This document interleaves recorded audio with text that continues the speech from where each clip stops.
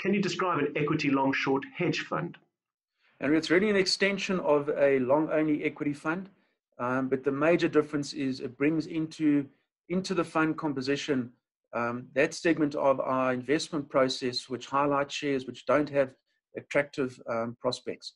So simply what this fund tries to do within the asset class of equity is to invest in shares that have great prospects and use some of the shares that don't have great prospects to fund the purchase of shares that have better prospects. So it's an extension of a long-only equity fund. It's a deeper investment process.